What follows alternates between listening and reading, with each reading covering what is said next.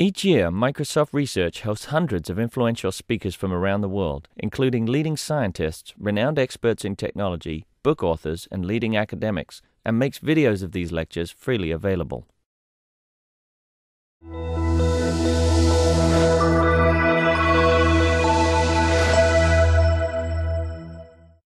We're honored today to have Judy Kay visiting from the University of Sydney. I've known Judy for a bunch of years now from the user modeling community. It's a great community of people interested in building and applying models that forecast and predict and understand user intentions and adapt interfaces and content based on those kinds of inferences, among other topics. Judy has become known as somebody who's passionate about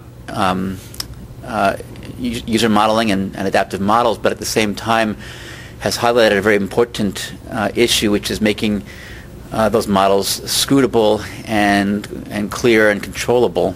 And that's, I think we agree that that's where the promise of building systems that are smart and intelligent, yet that people like and use and understand at the same time, and therefore can actually gain from that intelligence versus it being an impedance mismatch with reality and a figment of the imagination of researchers versus something that really delivers value in the world.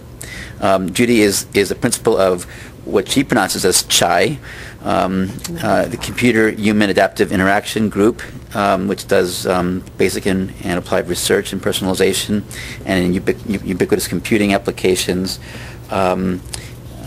She has been she's on several editorial boards, and I work with her on the editorial board of the User Modeling and User Adaptive Interaction Journal. I guess you're on your way to WIST right now too. So you're stopping off in Seattle, which I'm honored that you made this stop. So Judy, come on up. Okay. And actually we had some discussion about the name of our lab, which was originally meant to sound the same as Kai. And I realized we've been user adapted because everybody else called it Chai, and so we've started calling us Chai like the tea. In other words, Kai conference is called Chai in Australia. Yeah, so, okay. So I want to start with some things that I perceive as coming up a lot in the literature and in the public press and in the way things are going. And it's partly, of course, because of my blinkered view of the world, but partly, I think, to support the stuff I'm going to explain that we're doing today. So some visions and trends, and where are we heading? Perhaps into deep water. And one of the places that I looked and thought you guys had a lot of interest in was a 2020 vision statement from Microsoft. And reading extremely selectively from it, it said things like this: increase individual productivity and capability through cognitive assistance. And that's one of the things our group would like to do, partly because we all aspire to be really old one day, and maybe we'll need that cognitive assistance, but partly because it's a worthy thing. Lifelong expert partners for every day in business, something that I've been wanting for a long time. Personal assistant, or 3 or 4, and I can't afford them, so machines are hopeful. This one that's related to the first enables seniors to live independently longer, augmenting memory and monitoring capabilities. And that's a hard one for a whole lot of reasons. Complementing capabilities of physically and mentally challenged, which might actually be really similar to the ones above it. And another one that's my passion that I won't be focusing so much on today is lifelong one-on-one learning, which is the vision of the intelligent tutoring systems, AI Ed research communities, which is where I actually started but have been drifting into slightly different waters. So here are some trends. Life caching.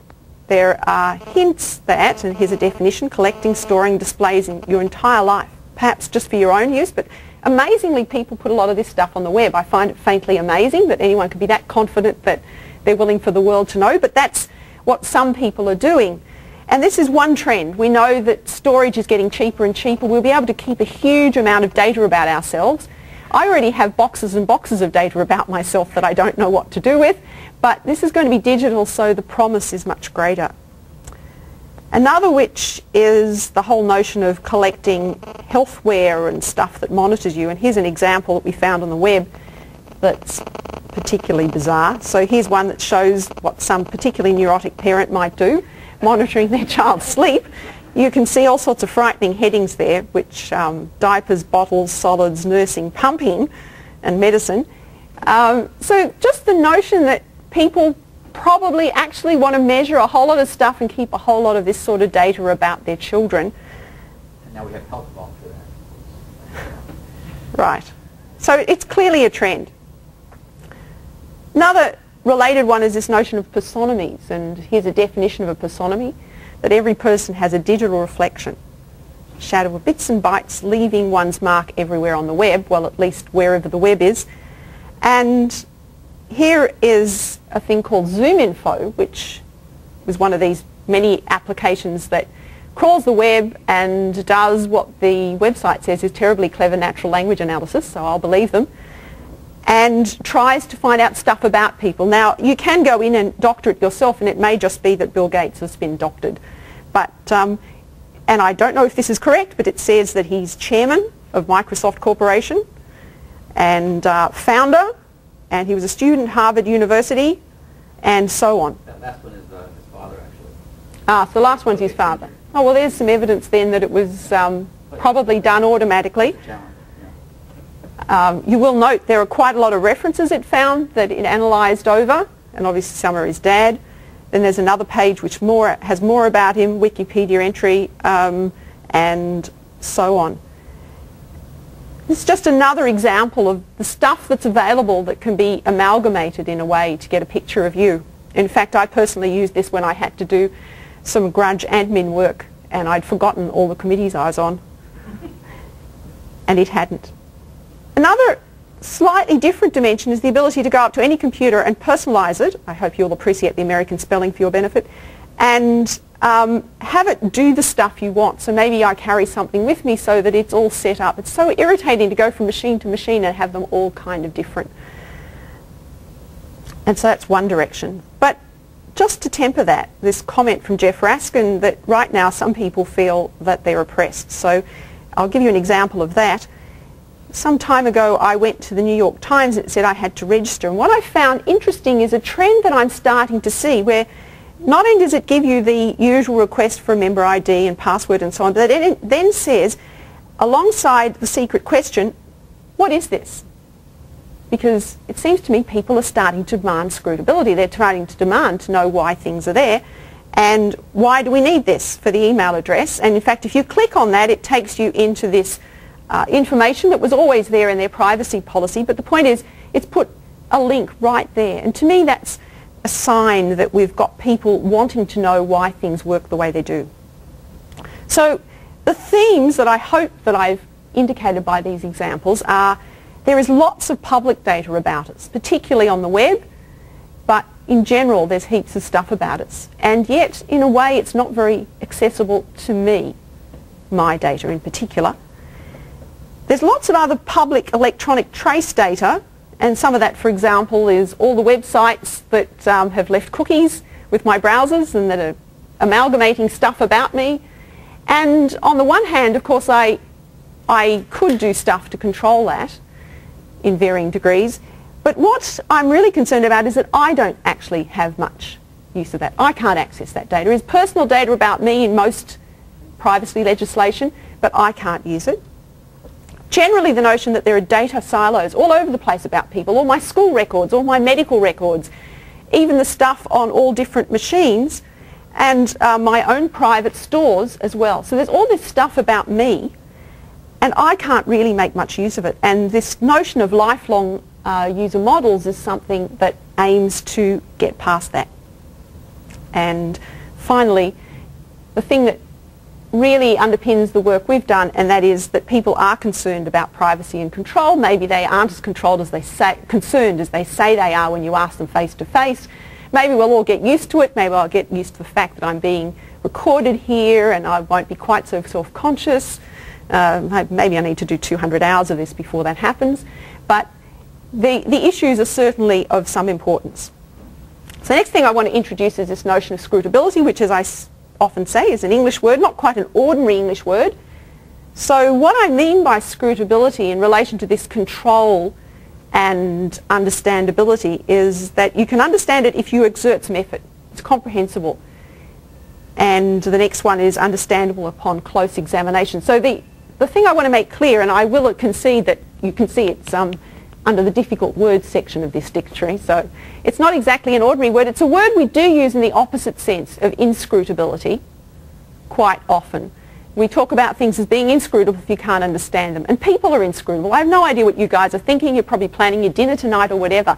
And people are meant to be inscrutable because that's just the way we are.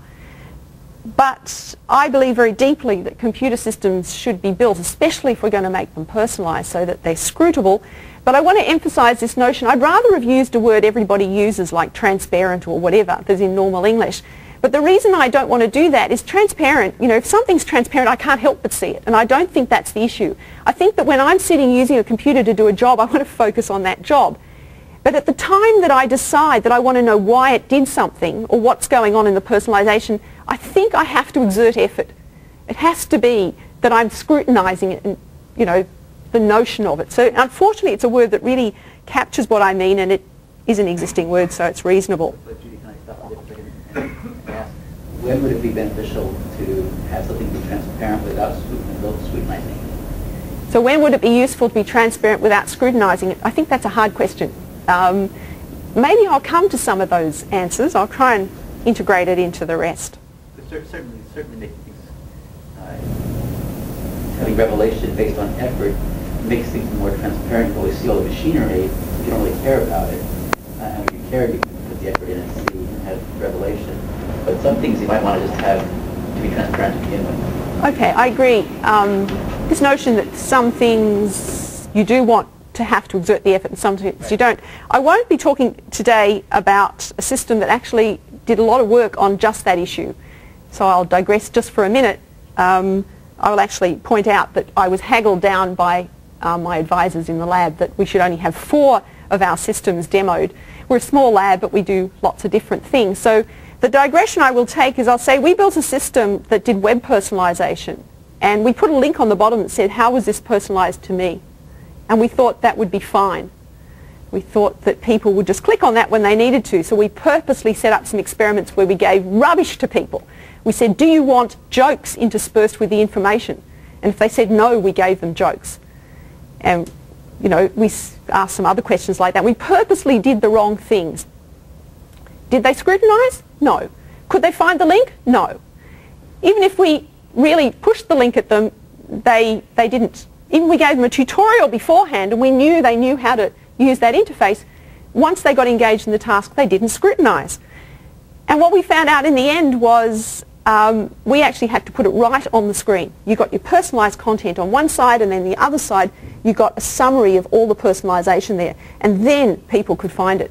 So I think at least 2 answers to the question about when you want the personalisation transparent are, 1, when people don't even have the mental model to think to look for it, which is why I think they didn't click the link that said how was this personalised.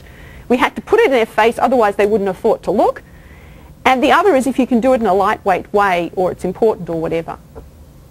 Okay, so going back to step 1 of 4 that I'm going to present, this is a system that in Eric's mail he suggested he was interested in because we showed some of it at user modelling earlier this year. And this is a system we call Locator down the bottom. It's really one of several demonstrators for our user modelling, which we built a whole lot of software based on an approach which is driven by this idea of scrutability. And we had previously used it a number of ways, but we've now been pushing it into Ubicom. And in fact, we made, Bob Kummerfeld actually, made the interesting observation that what we had used as a representation for modelling beliefs about people could be used to model other entities in the environment, the sensors, devices, places. And so I'll show you that. And so one of the demonstrators which makes it more concrete is our locator interface. Now this is an anonymised version of part of it. I could actually log on later and show you the real thing. Obviously this is personal information because it says where people are and when they were last seen. And I'll just go quickly through it. I guess I'll go over to it. So this is a schematic of our floor of the building, level, oh sorry, it's not, that's level 2, okay? So that's level 2 of our building, and we have a little dot to represent each person, and the colour the same colour dot appears on the map. And there's quite a large number of names there and the colours are a little hard to see, but down here is a complete list. So it says John is in room 324 and you were seen 2 minutes ago. You can click here to get an explanation of how the system concluded that, which lets you see the evidence used. So it's a fairly simple locator system, and we've now had it running for over a year in our lab, and you can only use it if you subscribe, and if we're willing to take you. And you subscribe by taking any Bluetooth enabled device and registering it with the system. We then start building models of that device. And you can also download an activity sensor on your computer, which will, again, obviously you've got to choose to do that. Then we start modelling your activity on your computer, and all we model is whether you're using the keyboard or the mouse. Nothing else at the moment is sent back. And so we figure that if, for example, your computer in your office is being used, then that's you in our system. We also have a few other sensors, but I'll come to them later. They haven't really been used for the full year. So what's quite interesting is we've now had this in use and we've been able to ask ourselves, how do people use it? Now, it's not exactly rocket science to do something like this, but it was a quite nice demonstrator that all the stuff we'd built worked, because it has worked quite nicely for quite a long time. So I hope I've explained it clearly enough. What does the Bluetooth connect to? We have... You have like sensors in the... Okay, so we have a bunch of sensors around the building, only a fairly small number, and they... okay, so the sensors detect any Bluetooth device. They then send that to, as it happens, an Elven. Yeah, okay. So it models people, places, devices using our Persona system. It has a range of sensors, but the main ones are Bluetooth and System Center. We also have login data, which is more useful for the undergraduate lab. So if I log in on an undergraduate lab, that can feed into evidence that I'm down there, which is just as well because nothing can be detected in some of those labs, none of the other sources. And we also have one of those Nike things that's rather cool that you can put in your Nike shoe or tie to the front of a non-Nike shoe, and we can also detect that.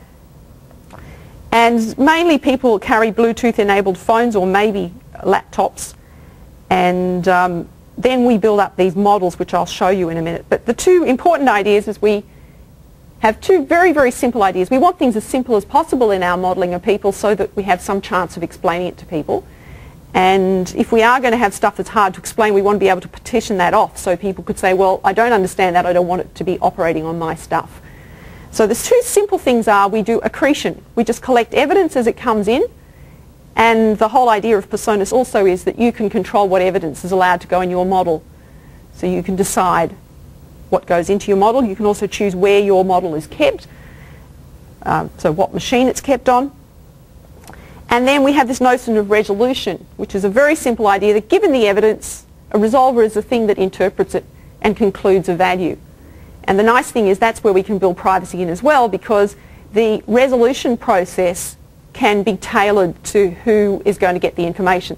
So if I don't want someone to know very much, I will only allow them to access my model via a resolver, which is fairly underprivileged.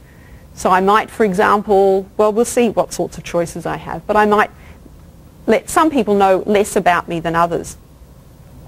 So here's an overview of the system and the way it works.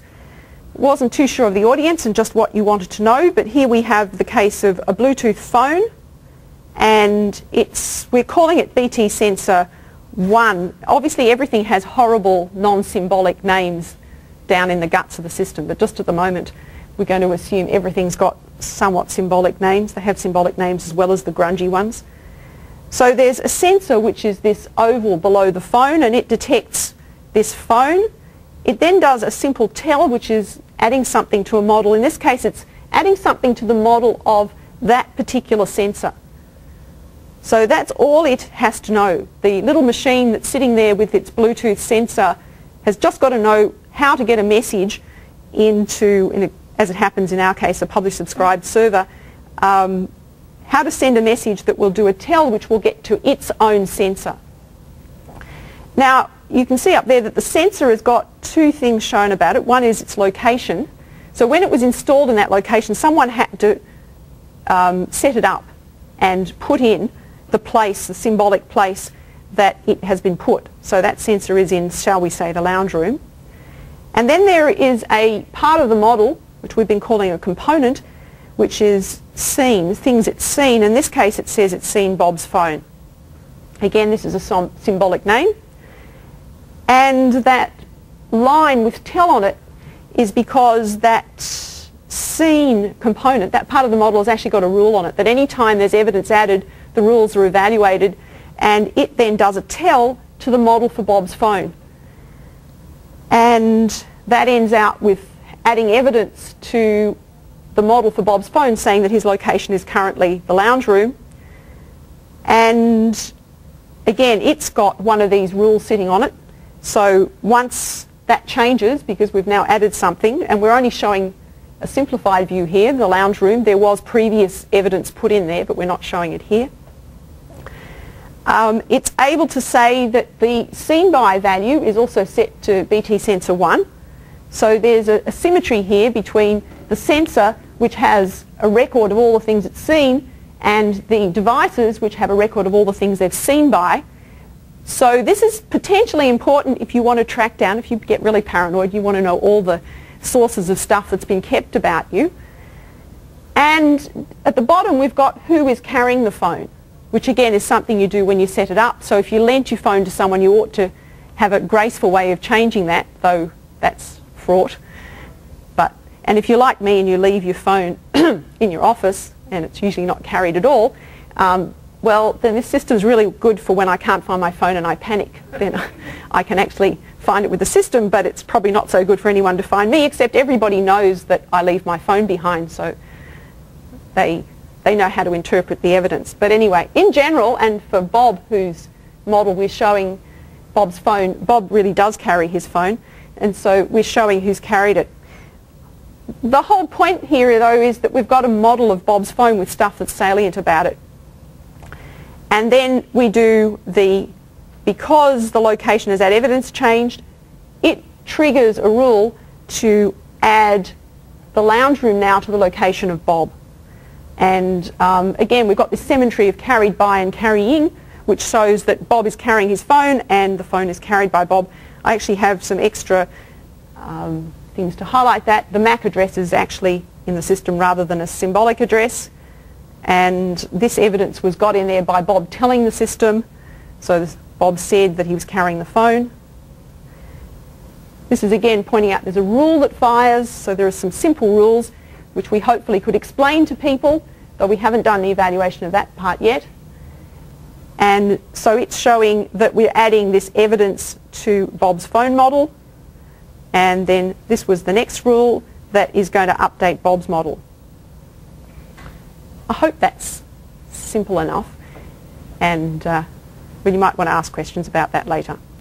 So we end out with pictures like this, again anonymized, and you can see interesting things. And in the discussions I had before lunch and over lunch, there was reference to things that we're certainly finding, and also in a Ubicomp paper recently, that sometimes some fairly low-grade information is enough for people to infer a lot. So here is me in my office, because people who know me know that's my office. Now the size of the dot shows how recent the data is. So this is showing that the evidence was a little bit old because there's a small dot. No, well, if the phone was there, it would continue to be detected, so that would look like recent evidence, assuming, of course, I've remembered to recharge it, which is another thing I'm not good at. Yes, I'm a difficult person when it comes to phones. But here are 3 people collaborating. And we know, because we've asked people how they use things, firstly, that's a way of people who know these people can decide, oh, well, they're working on that paper, so I'll leave them alone. Or they're people I know and I want to have a cup of coffee, I'll go and ask if they want a cup of coffee too, or whatever, if I don't think they're working hard on something. So people are using this in quite subtle ways, and in fact we've added something to the interface that each time people come to it, we ask them to tell us why they're using it, because we'd like to get a sense of that. And so we've been using it for quite a while. We had an earlier version in our previous building, but we've been in our new building since about the middle of last year.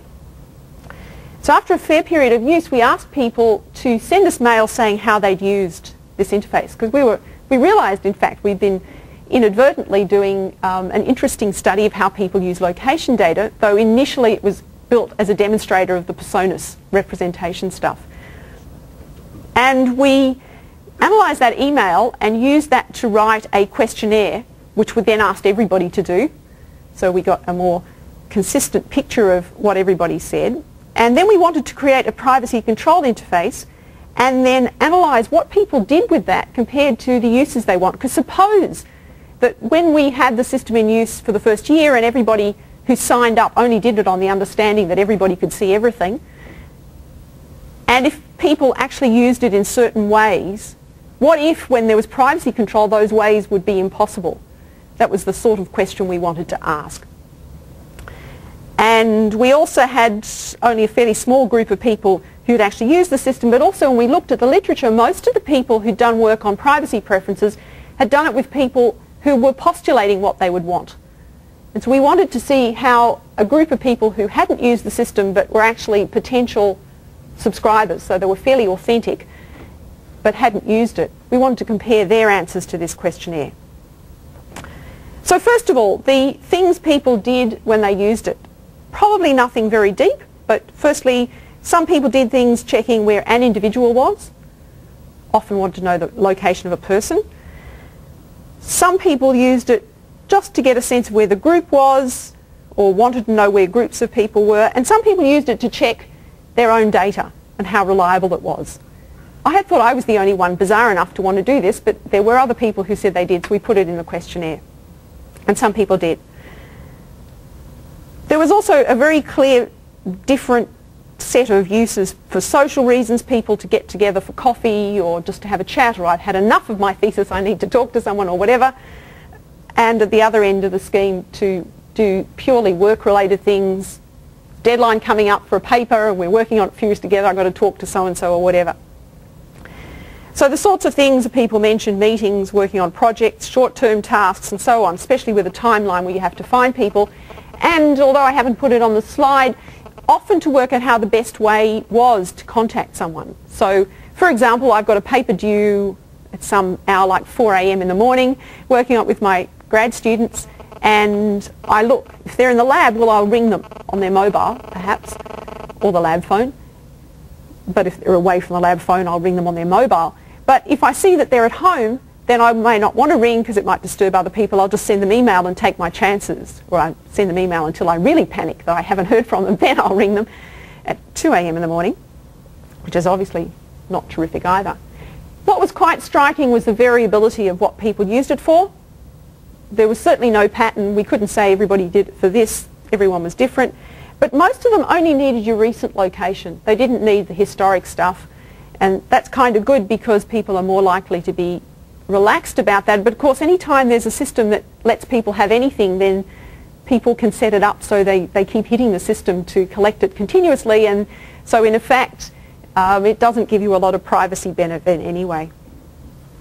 This is the interface we built as our evaluation trial, and it's, well, it passed simple usability tests. I won't go through the gory details. It's you start off by picking your default resolver. We actually used our terminology. So all means it gives the location as determined by the system, including the timestamp. Here's an example. You're at your desk 10 minutes ago or at David's home 3 hours ago. And this is the current value for you when you're using the system, just to help you really understand what it means. So this test was actually done at that desk. Okay, so hopefully people understand what these things mean. All is everything we can do. Recent just means the same as all, but only using recent evidence. So if the best we've got is 3 hours old, we'll just say we don't know. We won't say where you were 3 hours ago. It's the main effect. School of IT merely never reports your location unless it's inside the school building. Area is limited to the area we're in. Work says, it just says you're at work if you are, otherwise it says you're unknown. Again, from the studies, we figured that was what people, given the literature suggested some people want to lie, so this is your chance to consistently lie. Always gives a set answer, which is currently I'm busy, or whatever. None of our people chose that. Nothing, which one person chose, gives no information. And so you could set it up with a default, and then you could nominate some people who differed from your default. So maybe the interface is not so gorgeous, but so you had to pick something on the left, and then you could, if you wished, pick a bunch of things on the right. This is the full table. I'll tell you the exciting bits. Different people chose all of them. The only one they didn't pick was the fixed string, which maybe in actual use that might happen. This was just people sitting down. People did agonise a bit over it. There was a lot of chopping and changing by some people. 13 of our 24 users chose a single default strategy for everybody, which I think, you know, these are computer scientists and it's our building, so unfortunately that's what we're stuck with. But I suspect that would be very popular in the general public. Either you have to have a default or you won't do anything. Beyond that, quite a lot of the people, almost half, differentiated, and there were two options that people, I guess, could take and did take, which is to choose a default that was pretty restrictive and then have a list of people who were given more privileges, and then the opposite, which was a quite liberal default, and then some people, sorry, got this round the way, restrictive with people given more generous, and the other is liberal with some people more constrained, less generous. I, for example, certainly opted for this highly restrictive one, and the reason was very simple. As it stood, I put nearly everybody onto the more generous list, but then I felt, well, I don't know who's going to join this system in the future, so just for the moment I'm going to say that my default is quite restricted, but then I can add more people as time goes on. So it's not terribly surprising. And half the people chose all or recent as the default. By and large, our particular population were happy with the choices, but that's not altogether surprising since they were the same population we used to survey initially on how they use the system and why they use it, and that was why we designed the interface as we did. The interface was understood, but then they were computer science people, small sample, and another weakness of the work is it was self-reports from memory about how people use the system. So we went to them after many months of use and said, please send us some mail about how you use the system and now do a survey on it. Well, they may not have remembered well. So we're now addressing that by quite a long, we've probably had 6 months of log data now of people when they come to it saying why they used it. Maybe we need a more general policy language, and we're looking at stuff that might be understandable. There are a lot of directions to go. So I want to now quickly go to a quite different project, a second step.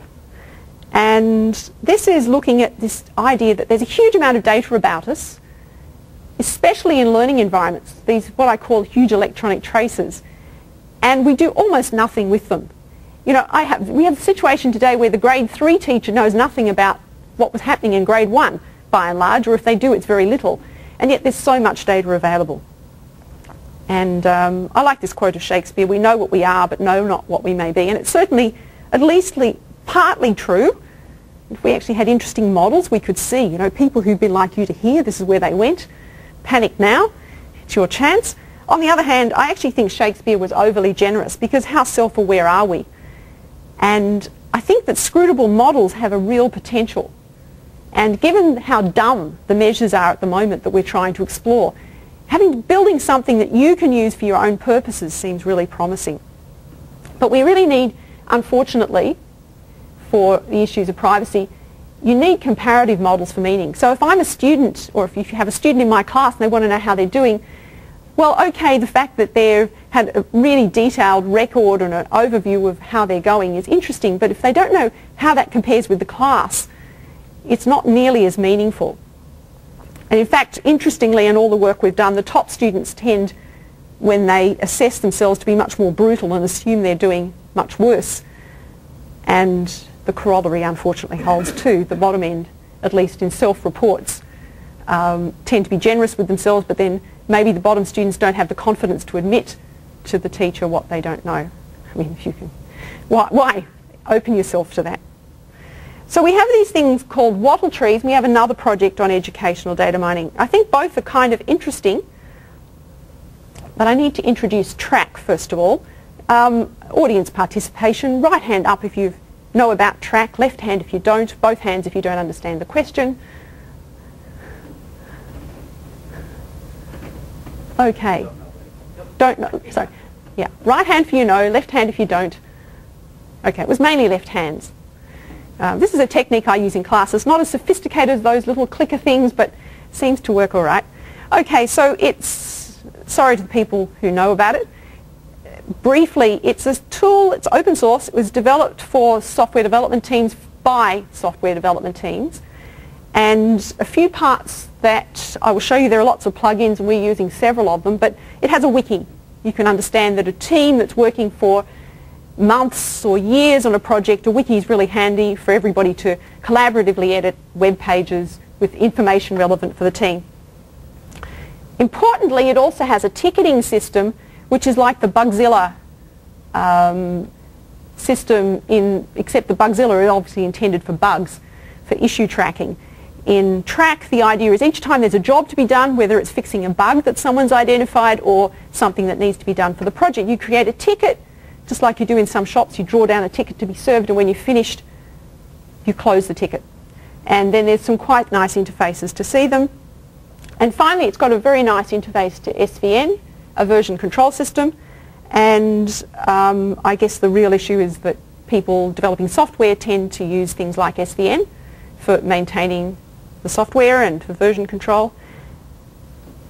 And now I have to show you a picture of a wattle tree because it's the inspiration for what came next. It's Australian native, and you're going to need some creativity to see a relationship between that and what you're going to see next. These are wattle trees. This is an anonymized version of what we show our students, and this is what we call mirroring. So the idea of this project is that we've got all this data about people using Track to manage their project, and it's, from their point of view, very hard to see what the big picture is.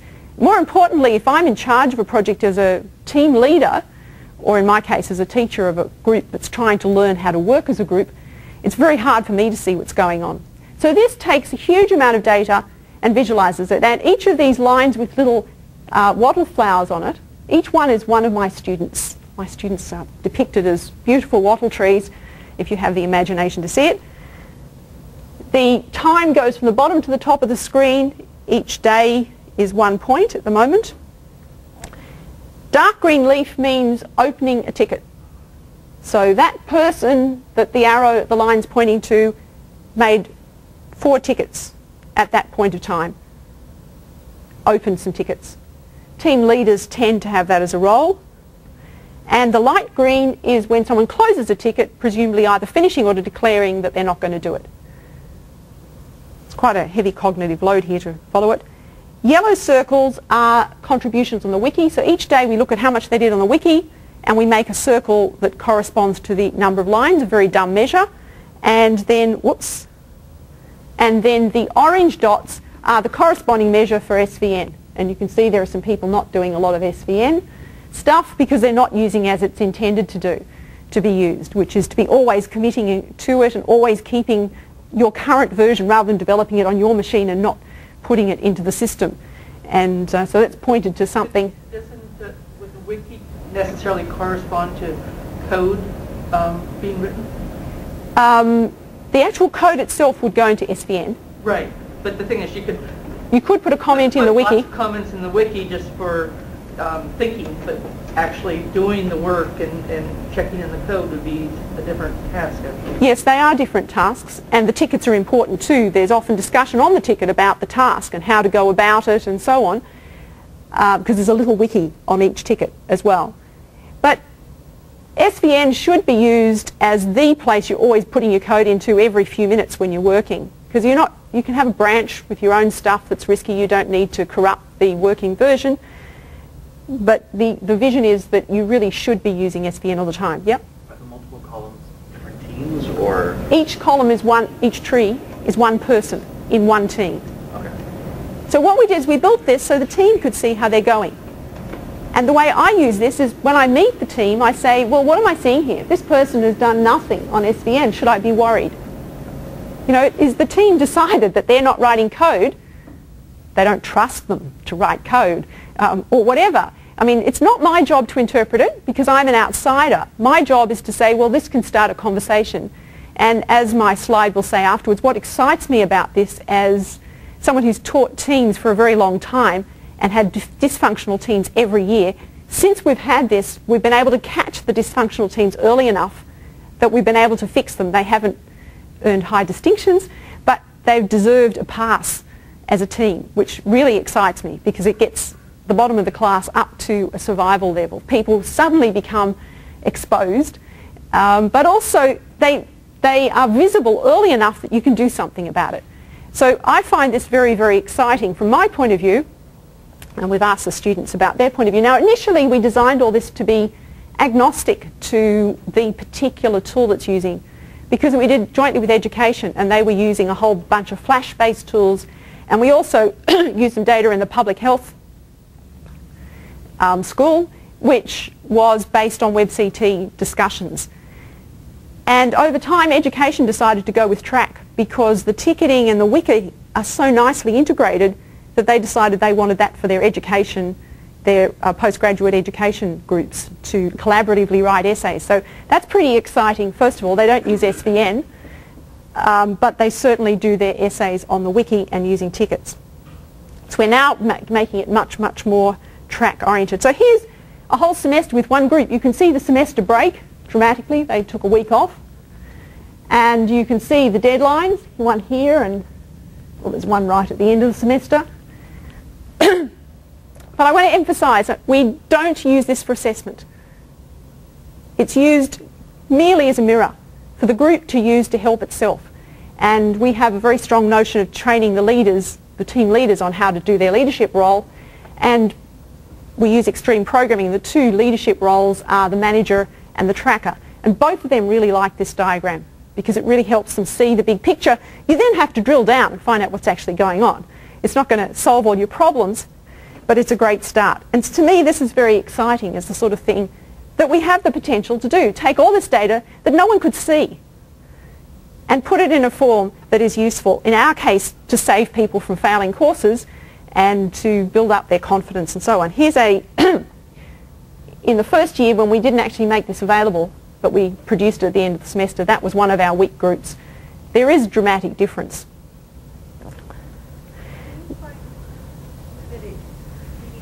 I mean, do people change their behavior? Like maybe you go modify the wiki every day, even... Yeah, the question was, do people change their behavior? Yes, they do. And there is the odd person who plays the system. But the course, in our case, is designed to be very sensitive to that. They are given a grade for individual performance about a third the way through the semester. And one person in particular who was doing that got a failing grade the first time through because they were just putting stuff on. And we found some improvement in that person's behaviour. But again, we don't use it for assessment, right? So if they use it, then they're just fooling themselves. What has been much more common is students who in the survey said, I saw that diagram and suddenly I realised I was doing less than everyone else. Or it gave me a kick in the pants and I got my act together. And you can actually see quite dramatically an improvement in some of the weakest people. There have been a few people who've been doing much more than their share, and they kind of worry me too, because sometimes they don't let other people do stuff. They need some attention as well. So yes, it has changed behaviour. Also, they've said, and so it looks, but I have to emphasise, these are very dumb measures. They're counting lines of code and they're counting lines of contribution put on the wiki, so they're very dumb measures. Okay. We also did an interaction graph for each medium, which looked at any two people who edited the same wiki page we said had interacted in some sense. And the thicker the line, the more interaction. And the real diagram has got people's names next to it, but we've cut them off to make it anonymised. What's really interesting about this one was that was supposedly the team leader. Now, that's got to worry you. And again, I want to emphasise, this is not for grading or punitive use. We really merely use it. Now, I realise in a workplace it'd be harder to convince people that the boss wasn't going to look at this. But in our situation where we really are focusing on helping people learn, this is really important because it points to a problem. And if you can get in early and talk about what's going on here, you might be able to do something. It tripled the level of activity on average, and most of that was bringing the bottom up. Dysfunctional groups were identified and, in my point of view, saved. The managers, the people whose role was efficiently manager, in the surveys had a Likert scale 1 point higher than any other group for liking the wattle diagram and the interaction diagram. The trackers, the people whose job is, tracking whether things are being done and are on target, didn't care about interaction, which is reasonable. That wasn't their job, it was a manager's job. But they cared about wattle. And the programmers, well, some of them weren't that keen on it at all. I thought it was a bit of a waste of time. So we're going to have to do a better sales job with them. Okay, whoops, the data mining. I don't have time to go into it in gory detail, but we've done some data mining, heaps of data mining to look for interesting patterns. And these, we did some clusters, we generated clusters which we vaguely characterized as a sort of a manager type behavior, a developer type behavior, a loafer type behavior, there was not very much of anything, and then a majority, those were the 4 clusters. We did the cluster generation automatically, and then we looked at them and said what we thought they looked like. Some interesting things were, and these groups 1 to 7 are in order of their overall final mark. This group had no developers, and that certainly reflected Ascending or descending order? the top was the best mark. Now I'm not sure, because this seems very odd, there are no developers. I think this is actually, no, this is what one might call random. Okay. Is it ordered by the group? It's random, yes. Yes, I just realised, yeah. Okay, so this group had no people with a developer pattern, which is interesting. This group had no one with the manager pattern, which is also interesting. And it matched what we observed, which was that this group had a person, their manager was doing a great job and then got very sick and had to leave fairly early in the piece completely. And so then there was a bit of chaos. This group had 3 people with manager behaviour, but they weren't the person designated as manager. And this again meshed with what we learnt by the end of the semester. So again, what we, and this group had 3 people with loafer pattern. Again, the data is so lousy that you wouldn't dare use it for anything punitive, but if we'd had it earlier in the semester, we might have been able to go in and share it with people. And what we want to do is provide some data to people. Step 3, something completely different and matching some discussions that I had with people. Our Keep in Touch interface, and the idea of this is really simple. The funding was to help elderly people keep in touch with their grandchildren. But I'm going to demo it in the context of a family which has dad, mum and small child. Mum can log in by touching her photo on a touch screen, and she sees these people she keeps in touch with, grandpa, child and husband. So some people living in the same house, grandpa lives somewhere else. So we wanted this very, very simple to use. Someone who perhaps was cognitively impaired and elderly and maybe can't even use a phone anymore would simply have to know how to touch a picture. The login screen that I showed you first is not needed. If you live in a house on your own, you go straight to this screen. Okay, so each of the little envelopes is a message. The red ones are ones you haven't listened to, and the yellow and the grey indicate how recent they are. The grey is a little older. And now you can touch the child's photo and you start talking. The screen looks like this. When you've finished and you're happy with it, you just touch the tick and off it goes. And that's all there is to it. To listen to a message, you just touch the message and it plays. And to get rid of a message, you rub it out by rubbing across like this. That's all the functionality in the basic system. You can also plug in a phone. You can plug in a camera, digital camera, because we thought that might be useful for children. And when you hit the record button, the pictures that you've loaded appear at the bottom, so that when you're at this point, when you're talking, underneath all the photos there is a whole pile of the photos from the camera, and you can touch one of those and it gets sent with the audio message. Actually, interestingly, we thought that was important to include because it would stimulate children to talk about activities during the day or whatever. In fact, using the system myself, it actually puts a bit of cognitive load on you because you're trying to think about what you're going to say, and even touching the picture puts you off. But it's still pretty easy to use, and so the first vision was to use it to help people keep in touch, especially across time zones. If you've got someone living in the UK and someone living in Australia or wherever, it's often hard to keep in touch, often hard to make a phone call. Email's totally inappropriate for these populations because children are pre-literate. Grandparents today, many of them are not comfortable with email, but if they're suffering cognitive loss, obviously. Something really simple is important, but we also wanted to lower the threshold of effort. We call it an appliance. We envisage that it would get very cheap. It would be in your kitchen. So you think of grandma and you just touch it and send her a message. And hopefully she realises you think of her often. We had actually thought that this would put a great burden on people. You know, grandma rings and says, now listen, haven't heard from you. You couldn't put your finger on the wall and send me a little message. And we've actually been putting it in some houses and seeing how it's used in practice, and we need to get some more data before we can report that. But linking it to this lifelong vision, although this is an appliance, I think that there are some interesting things that are part of this lifelong user model and data collection, and that is that the patterns may support reflection on the level of interaction. How often did I intend to talk to grandma, and how often did I do it? Many of us are not good at assessing how often we do things. The patterns of use and interaction may have diagnostic value. You know, there's something going wrong in our family. People aren't talking to each other. In fact, on the way over to lunch, there was a mention that old people who stop interacting are often on the way down, having problems. So again, this might be a pointer. If you get very long-term trends that grandma's interacting less often, that might have diagnostic value. We also know that the little children who came into our lab to trial it listened to the messages over and over and over and over.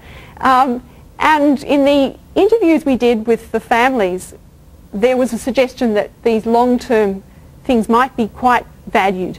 So, you know, in 10 years' time, 15 years' time, you might like to hear your 2-year-old excitedly talking about their birthday to grandma or whatever.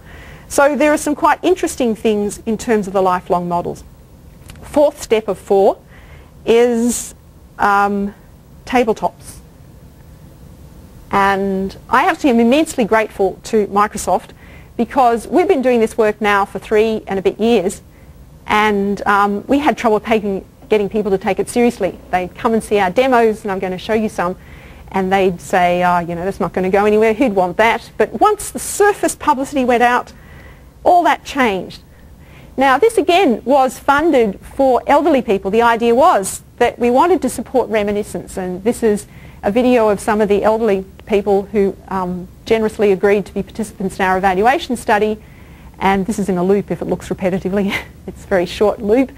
And the original vision was to help them reminisce. Lots of reasons why that's a really good idea, and partly, and the direction it's going now, is that it is natural to sit around a table after you've been on a holiday or you've had an exciting day and to talk to the people in your family or whatever about that experience. And if you had pictures, you could easily show them and circle, you know, make bigger so you could talk and send people copies of their own and so on. That would be rather nice. So we evaluated it, and then we moved on to make it rather more feature rich. So this is actually in our lab with you'll have to trust me, that's a 3D wall. And if you throw the picture to the edge of the table, it goes up onto the wall. Obviously, throwing it in other directions could potentially have other functions. And what you're going to see in a moment is some of the features. The blue translucent thing is what we call the frame, and he just used that to rest over part of the picture and dwell, and that took a screen grab of what was under it. What you're seeing now is what we call the live image, and I have to say our choice of names is never going to win us any prizes. So this is actually interacting with Google Maps, and the hand you see is Trent Apted, the PhD student whose work this is, and he's using this for a reminiscence interface. So he's homing in into, as it happens, Sydney Airport, and you'll see he'll demo how you do these screen grabs and some writing just the moment he's interacting. It's a bit sluggish because of the connection to the machine running the browser, and he's just moving around finding just the place he wants. You'll see that he's using a pen. The previous picture of the old people was a diamond touch, which you interact with your fingers, and this is using Mimeo whiteboard technology. We hope we're hardware agnostic, and we hope we're operating system agnostic. It runs certainly on 3 major software platforms or machines, and lots of machines. So he's homing in, there was a click then, which you would have heard if I'd plugged in the audio, and so he's just getting it. I have other videos which I can show you more detail. But the vision is you come in and you talk about things, you show people things on the map, you talk about pictures, and we just grab the audio, and it's a serendipitous capture of your experiences. We then segment it and make a web page with each of the pictures and the stories you told around it. But maybe for lifelong, long term, you may want to come back to them. If only because today when I tell you a story about a trip I took a week ago, I can tell you excruciatingly boring detail about every place and so on, and in a year's time I'll have forgotten it all, and so if I want to come back and bore people in a year's time, I'm going to have to go back to the old video, or the old audio, more to the point. This work has now moved into work of Anthony Collins, which I'll show you. He's again showing you moving some images around, and here what we're doing is exploring the situation where two people come together and they've got to do something collaboratively, and they've been using, he just clicked, and that now will do an associative search on the image that he just clicked on. Two people have got their own laptops and they've been collecting information for a joint task. And we now want to have a file system view across these two laptops. And whilst I may know the hierarchy on mine, I neither know nor want to know the hierarchy on someone else's. So it makes sense to have an associative search. So here he is, that's the email that was telling them what they had to do, and he rested on it. This is a history which shows you the history of the searches you've done, so you can go back to them, and in a moment that blue one with the arrows takes you back to your start position. And we think this is kind of exciting because if you're going to have this sort of interaction, file system interaction, so to speak, is a primitive function of an operating system, and once you've got multiple people collaborating on a surface, you really need to rethink the way all that works. And interestingly, in our evaluations where we had one hierarchical browser view available, each person saw their own hierarchy, they collaborated much less than when they had this interface where anyone could search on anyone's files. You know, I could see your file and say, oh yes, I want that, I'm going to do the search on it. And there was more collaboration, which is kind of interesting. That's early work, but we're pretty excited by it. Is that an accurate description of it's more like a shared history? Shared history. Well, if we go back to the icon up there, that's got a clock icon, there is history there, but the search is just purely associative. It can take into account time. It would be a whole talk to go through the gory details. I'm happy to answer questions on it. So just to sum up a little over time, the electronic traces that are all through our environment and data and my interaction all are available here, and in this case we want to create these serendipitous artifacts of these stories that were told around pictures. Potentially use all of this stuff for reflection, monitoring and planning, that's the vision of lifelong modelling, and also for health, social and physical well-being. Certainly for learning where reflection is important, and very quickly there's a whole toolkit we've got in layers, and I've only talked about some bits, so this could have been worse, I could have gone on much longer. I won't go through the issues because there are lots of them, and just there are a whole bunch of people who help do this stuff, and I'd be happy to have some time for questions.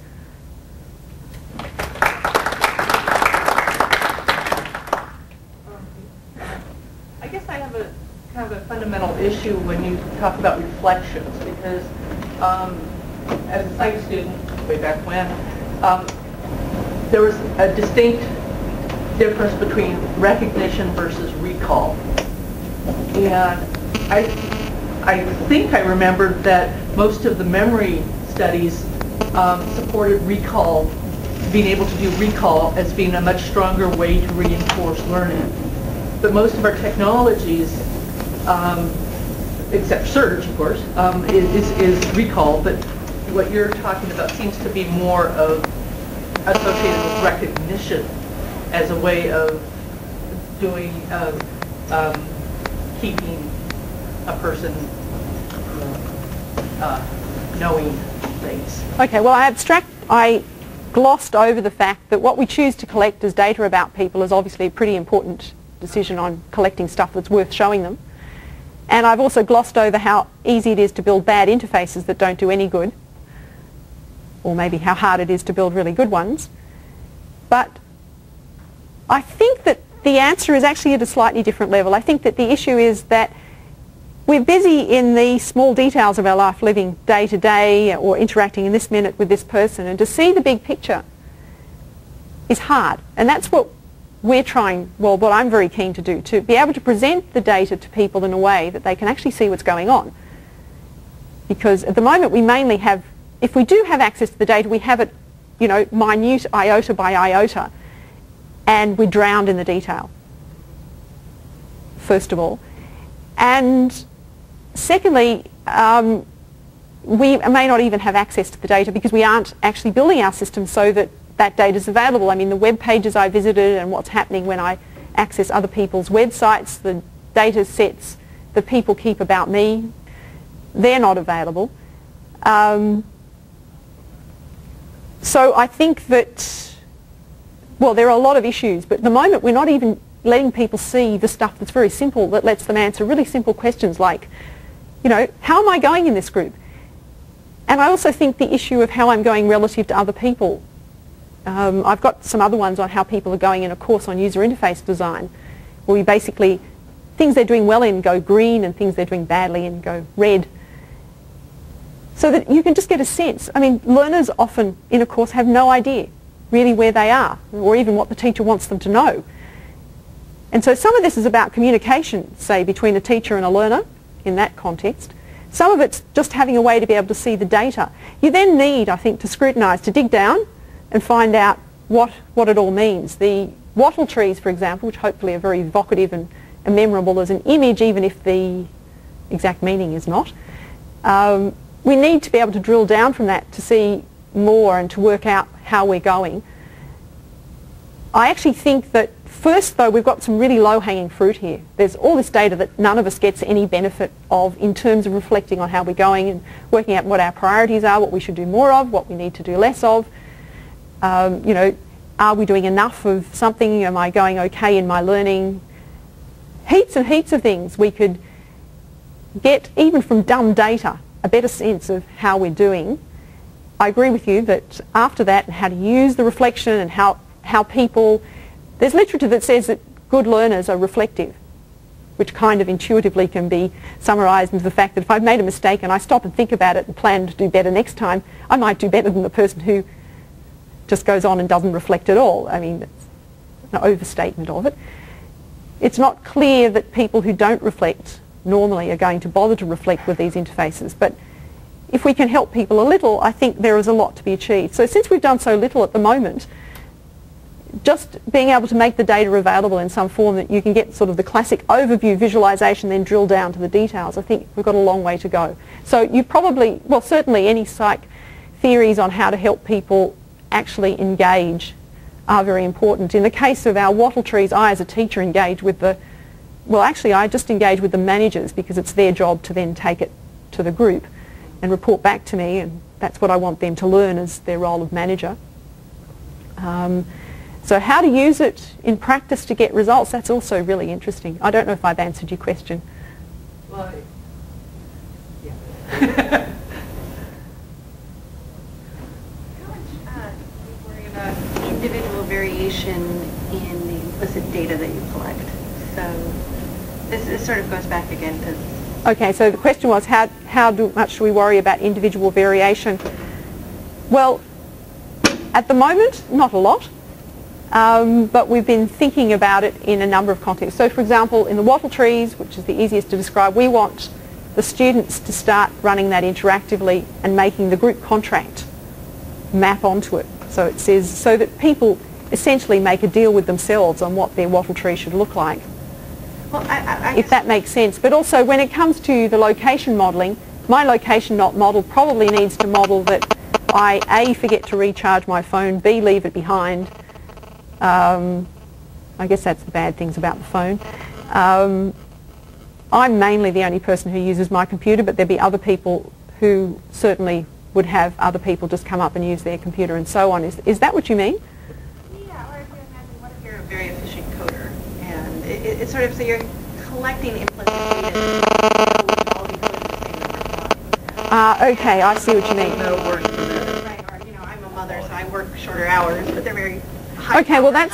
that's very fair. Okay, so in extreme programming there are certain roles, and in general some people, and in a good team you put together, you don't hire everyone with the same skill set, obviously. So not everybody needs to be writing code. That's why I don't make any statements about what these diagrams should look like. I merely ask, what am I seeing here? And I've got a list of what people's official roles are. And so I have a sense that, you know, if this person's officially the manager, they should look as though they certainly should be putting stuff on the wiki, because otherwise, you know, they're not communicating things. They should be doing a lot of interacting in the interaction diagram, because we actually tell them about, we use what's called a Big Five theory of group work, and it talks about three-step process of communication. If I ask you a question and you give me an answer, I should have a third, well, firstly you should give me an answer. Second step, and the third step is I should let you know whether that was whether you've succeeded, and you know we're now finished.